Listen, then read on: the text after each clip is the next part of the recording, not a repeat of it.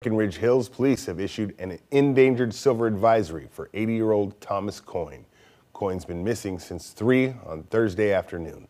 He has dementia, is 5'8", 145 pounds, white hair and blue eyes. He was wearing a t-shirt and shorts. Police say he was driving a red 2002 Ford F-150 truck. No license though, but it does have boxes in the truck bed. He left home on St. Charles Rock Road. Called his daughter early this morning, but not on his own phone. If you see him, call Breckenridge Hills Police or 911.